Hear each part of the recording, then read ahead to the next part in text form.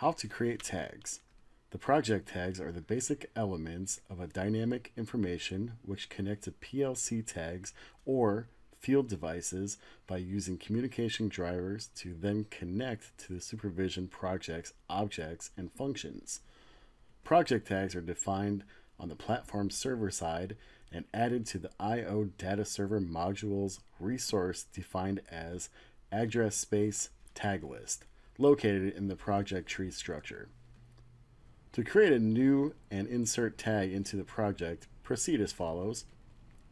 Select the I/O data server module from the left-hand side of the workspace in the Project Explorer window. Open the I/O data server group address space tag list resource with a double click in the project window to display the list of project tags within the workspace. Use Add New Tag command from the I/O data server address space ribbon. Add a tag to the list.